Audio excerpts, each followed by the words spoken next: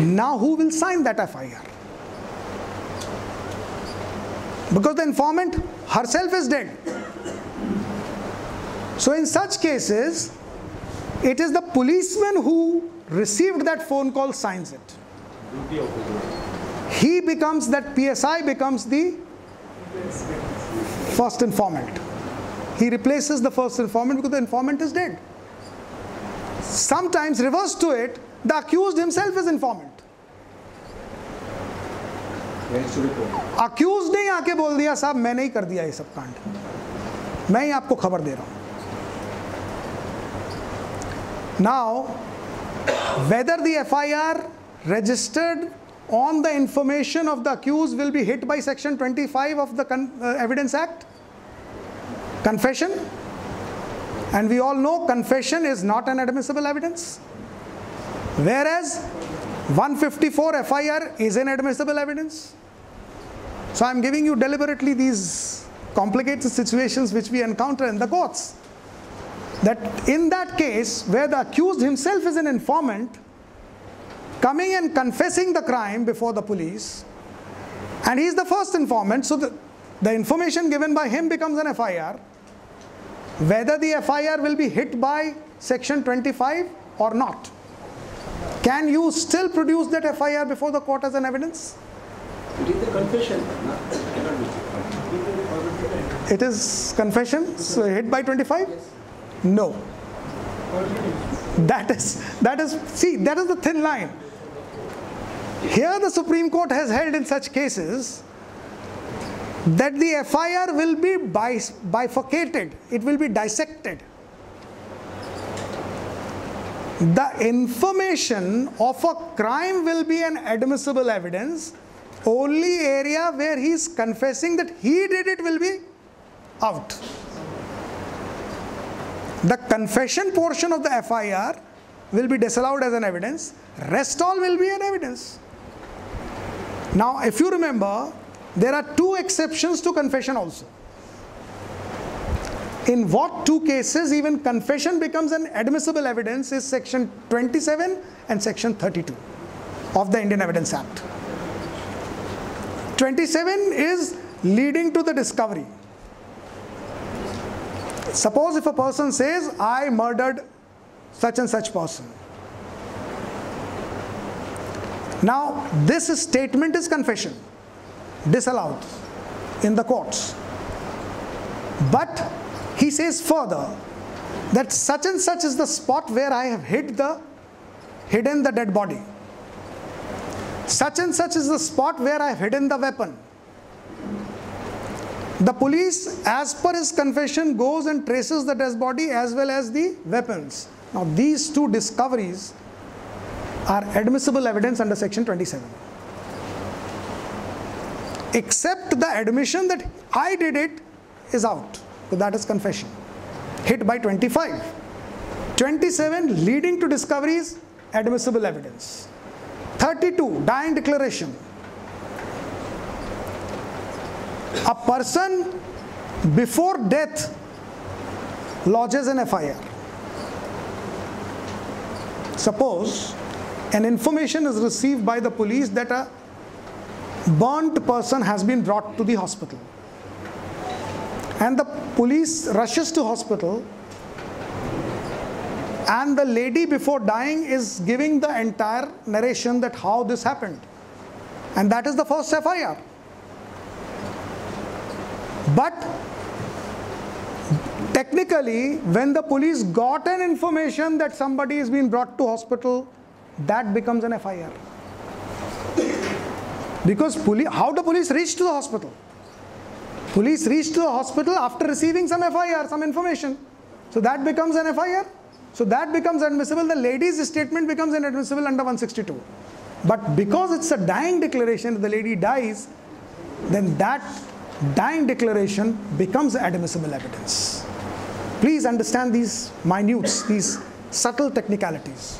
So even confessions are admissible under 27 and 32. Even 162 under 32 is admissible evidence. That secondary statement is also becomes. Now, these are certain very minutes of Evidence Act. और एक बात,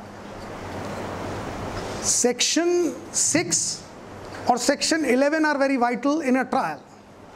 Section 6 talks about res geste, doctrine of res geste. And Section 11 talks about doctrine of alibi. Now, res geste is what? Res geste is a very unconnected fact from the fact in issue.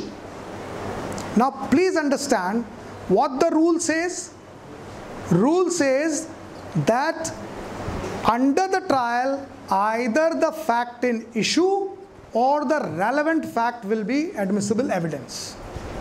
But res geste is an unconnected fact. Irrelevant fact becomes relevant. How? I'll tell you.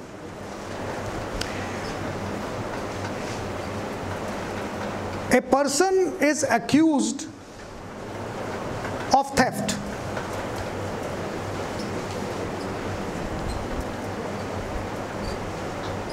Now, what is the fact and issue is theft. As I had earlier also explained, that he was walking and he was found with the money subsequently are relevant facts. But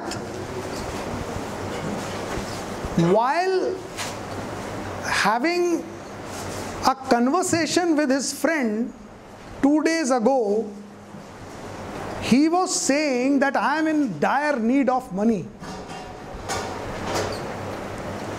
अब ये conversation 2 दिन पहले का totally unconnected है.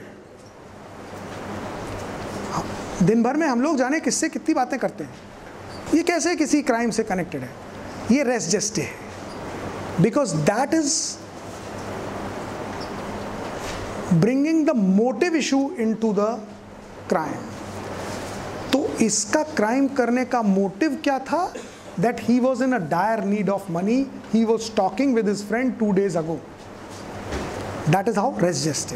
And what is the doctrine of alibi under Section 11 is, when a crime is being committed and a person says that I was never on the crime scene. I was so far away from the crime scene that it was impossible for me to be on the spot. That is what the doctrine of alibi. कि आप कोई crime Bombay में हुआ और आप prove कर दें कि मैं तो दिल्ली में था. That is doctrine of alibi. That if you could produce evidences of your presence in Delhi at the time when the crime was committed in Bombay, then that is doctrine of alibi under Section 11. Now, these are certain subtle minutes which I have told about. Last point before I end is the art of cross-examination, which is very, very vital and important. Unfortunately, while cross-examining, we forget that what are we hunting for. बहुत सारे लोगों को cross examination में यही नहीं पता होता कि वो निकालना क्या चाहते हैं विटनेस से. आपने अक्सर ये सीक्वेंसेस देखे होंगे कि lawyers are fighting with the witness. They enter into altercation with the witness. They sometimes demand the production of this document. They ask, क्या आप ये document ला सकते हैं? Now all this is a fallacy. Please don't do that. There are certain vital, important elements of a cross-examination. Please remember. First of all, do not ask a question to the witness, the answer of which you already do not know. Cross examination कोई किसी का exam test pass करने जैसा नहीं है कि तुमको ये जानकारी है कि नहीं है. आपको जो जानकारी है सिर्फ उसके मुंह से निकलवाना is the art of cross examination. Second thing, Section 141, 142 of the Indian Evidence Act talks about leading questions. which are prohibited under examination in chief, but leading questions are allowed during cross-examination. So a good cross-examiner, as a good cross-examiner, you must insist most of the questions should be leading question. आपके questions आप ऐसे frame कीजिए जिसका answer हाँ या ना हो. So as a cross-examination, please utilize that section 141, 142 which is given to you. Use it to the hilt.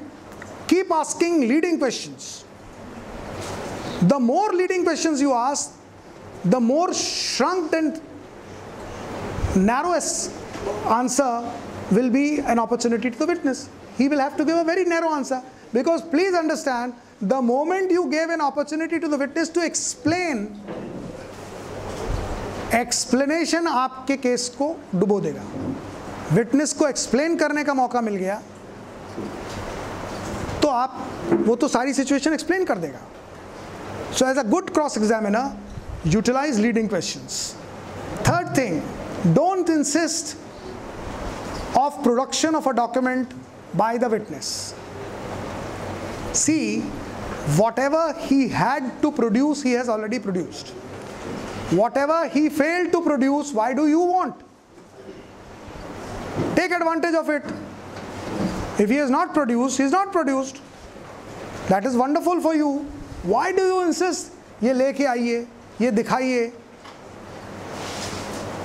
कोई ज़रूरत नहीं. आपने अगर उसने प्रोड्यूस किया, अच्छी बात. नहीं किया, अच्छी बात. Only thing is, you should say that क्या ये डॉक्यूमेंट आपके पास है? उसने कहा हाँ. आपका काम बन गया कि हाँ होते हुए भी आपने प्रोड्यूस क्यों नहीं किया? उसने कहा ना, तो भी आपका काम बन गया कि जब ये डॉक्यूमेंट ही नहीं है तो फिर आप पूरा केस ही कोलैप्स हो रहा है आपका. Why do you insist कि bring that document? What will you gain? Never insist. Third thing, never enter into altercation. Witness के साथ आपको कोई झगड़ा करके कुछ हासिल नहीं होने वाला.